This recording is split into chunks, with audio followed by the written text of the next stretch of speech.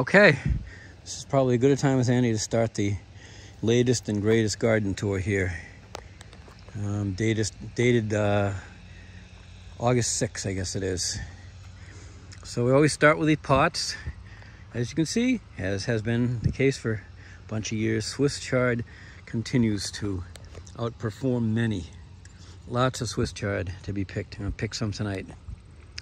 And looking on other sides here, we have gotten a few cucumbers this year. So I'm hoping we'll continue to get some. Looks like one forming right down there. But those are cucumbers. There's a bunch of different squash plants here that so far haven't yielded a lot. There is one that looks like it could yield down there. Let's see how it feels. A lot of these have been getting blossom and rot and then just shriveling up and dying and being soft. I picked one the other day and it was all soft. I've gotten one edible one so far. Ooh, this looks promising. What is this? It's a trombosino. We'll see if that gets big enough to eat. But hopefully we're gonna get some squash this year. Got enough of them planted there. I had to get something just through the sheer volume of them. But that's what we got a lot of, is a lot of squash plants planted in these pots. There's some more starting here. I don't know how these are doing. That seems okay. That one isn't. That one's getting rotten. I don't know. We'll see how it goes. Here's something unusual. A bunch, if I can show them here, of black peppers. And there's some here too. We're getting peppers this year. And as black as they are, they taste fine. I don't mind them. So far, not much on the tomato side. My mind goes this way. Here's lots and lots more squash plants. These are ones that are lagging behind. And note that they're all planted in the ground. I don't know if that will make them come in later than the ones in the pot and give me a staggered crop or not. I really don't. The next row here, oh, and there's some tomatoes at the other end, which I'll show you when I get there.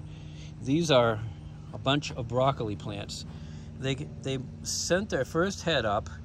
It wasn't very big at all, hardly anything to clip, and ever since then, they're just splitting off in every which direction. There is nothing forming. I'm thinking of clipping the top down to the, down very low and then seeing if something reasonable forms. But I have to say, broccoli been horrible for me. I've never gotten a big head of broccoli, ever. So I'm thinking next year it's not worth my time. And these are some more squash plants, again, lagging behind the ones in the pots by a long shot, as you can see. Pots are definitely better soil for here, to all I can say. They definitely outperform what's in the ground. And I have to say it's probably the soil in the ground is just nutrient deficient or something, it just doesn't do it. And those are those tomato plants. And they probably could be doing better too. I didn't plant any of them in pots. It would have been interesting to have done that and see if I got them before. But there's a few that'll come through. They always come through late though. And that may be the reason why I've got this crappy soil. I may just have really crappy soil. But I'll get something eventually. I usually do, but I keep wondering if the soil is just going south. I try to mix in a little bit of compost in each of these holes, but perhaps I need a crap load of compost mixed in underneath this whole thing, which is more work than I can do. And that's why I'm thinking go to a pot, and that I can mix compost into. So this may be the evolution my gardening's going in, folks. And this is a pot that always grows lots of these morning glories, which are not blooming right now, but they do in the morning. And there's others finally climbing up all along here. And I planted down here multicolored ones, which I was hoping some of them would reach maturity, spread seeds everywhere. I'm not sure why they don't cover the way they used to.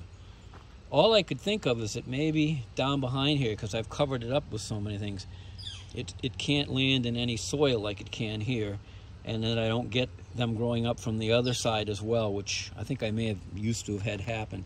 But then again, this garden has become a lot more tight as far as keeping out critters. I haven't had woodchucks in here in a long time. I had one in this year, just once. There's a little hole, I patched it up, can't get in anymore.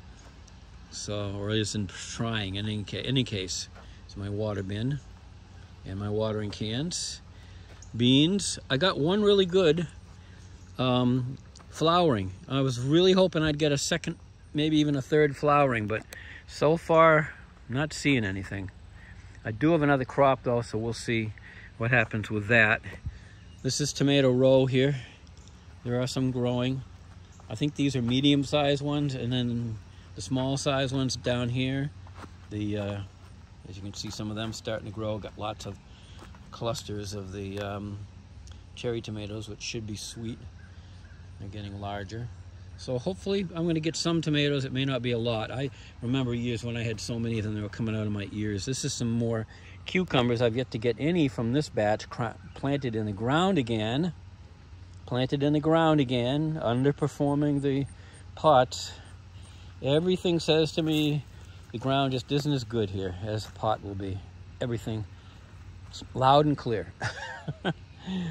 Final part, the second crop of beans, bush beans, all the way along, whoops, I'm tilting, sorry. All the way along the fence here. That's the bush beans. And that's the quick tour. I guess I could give a really quick trip out to the apple tree and grapes, just to show that they are coming in, and I don't do anything to them. I have been watering down below the apple tree. The grapes, I have not been doing that, but they just seem to work every year. Look at them. They're all green now, but there'll be lots of them.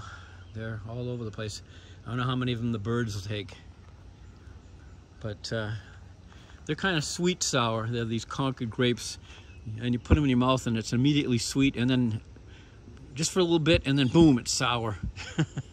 Concord grapes, but they're good for making jelly and Welch's grape juice and things like that. And then here we have all the apples forming up, Granny Smiths. There's one. And there's a bunch of them way up in the tree.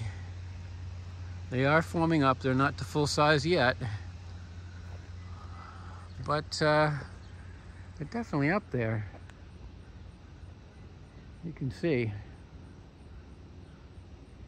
So with a little luck, we'll get apples for an apple pie. And I think that is more or less all I've really got to